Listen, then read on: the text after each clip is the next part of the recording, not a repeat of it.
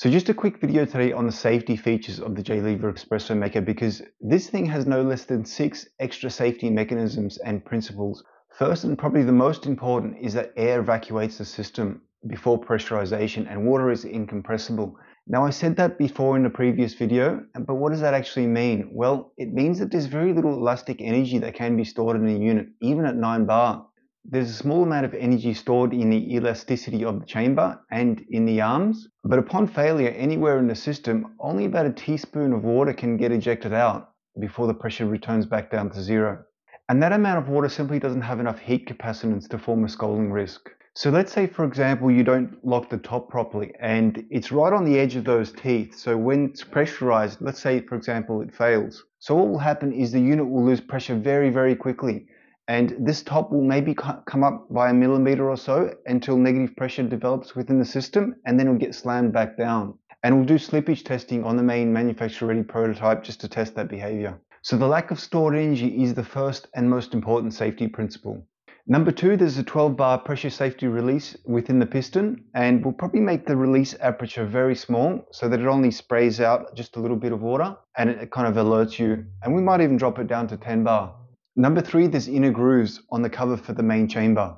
So in the highly unlikely event that the 0.8 mil thick chamber fails, perhaps due to a manufacturing fault, the silicone will smother any kind of sprays that can come out from it. So number 4, in our previous video, we mentioned this vaporless extraction cover, and we've got a first prototype here, and this does double up as a safety mechanism. If you pull your shot with this in place and you get a basket failure, what's going to happen, I think, is that you're going to get a spray of water which will push the edge of this up within the chamber, and it will tilt and kind of jam within the chamber. That means that this leading edge will then stop that spray of water from going up and out of the system. It will then redirect it back inside the chamber, but of course only water is being ejected into the system, no air, so it will probably pop up by about a millimeter and then slam back down as it reaches negative pressure.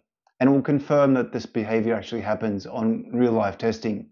Now, number 5 are these back pressure plates. So apart from the benefits that I talked about in the previous video, this also doubles up as a safety device. Why? Because all of the elastic energy that's stored in the unit is stored in the chamber. And if the basket fails with this in place, then only the energy stored in the actual basket can get instantaneously released. All of that energy in the chamber, and there's not much, will get prevented from being released with this back pressure plate.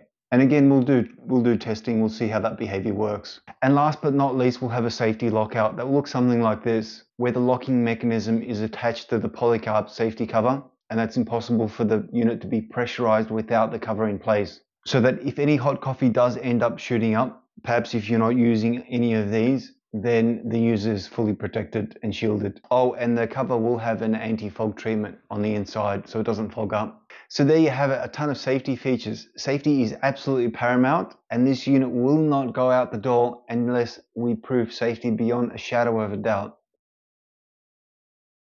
And probably this need not be said, but of course there's going to be a very experienced deep draw manufacturer involved in the production of the chamber and perhaps other parts, and also industrial design house Tricycle Developments here in Melbourne.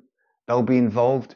They're highly competent. They deal with product safety on a daily basis, and they'll do their own assessment. But we'll also consult with a group that specializes in metal and metal fatigue failure modes, and they'll all go through it with a fine-tooth comb. Worst case scenario, they'll come back to me and they'll say, Greg, you know what, we've gone through this, and even with all the safety mechanisms in place, there's still a remote possibility that somebody can be splashed with hot coffee if a commercial basket fails. And if that's the case, then we'll need to do a custom basket where we control and specify everything: the strength and fatigue resistance of the stainless steel grade, the design and thickness of the basket, so that we can be absolutely sure that it will never fail under normal circumstances. So that's it. That's why I was so confident on safety. I hope that reassures people. Thanks for watching this short clip. I hope you're excited about this espresso maker as we are. A big announcement is coming up next with the arms, because there may be a solution for the length of them. And we'll also do some blind tasting on the vaporless extraction method. I hope to see you soon.